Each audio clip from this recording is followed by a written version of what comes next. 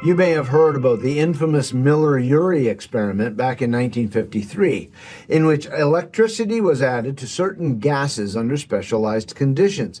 This was intended to show how life could spontaneously arise without God. Right. But the experiment actually showed that it took a great deal of intelligence to set up conditions that produced mostly a lot of tar and just a few amino acids. Yeah. This is a long way from a living cell.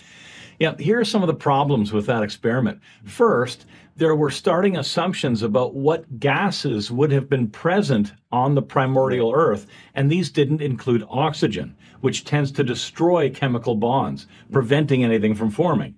Now, since then, evidence indicates that oxygen likely was present at the time. Oops. So because it didn't accurately simulate the Earth's atmosphere, it's pretty much irrelevant as an experiment, and those amino acids could not have formed.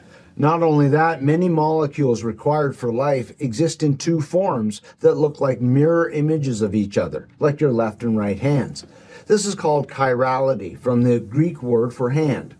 The Miller-Urey experiment produced equal amounts of left and right-handed forms of amino acids. Yeah, but all amino acids and proteins are left-handed, while all sugars in DNA and RNA and in metabolic pathways are right-handed. Random chemical reactions won't produce 100% left-handed amino acids that are needed for life. This is just one example of thousands where evolutionists have major problems explaining how life originated. Yeah. But evolution continues to be promoted as established scientific fact. It's not. No.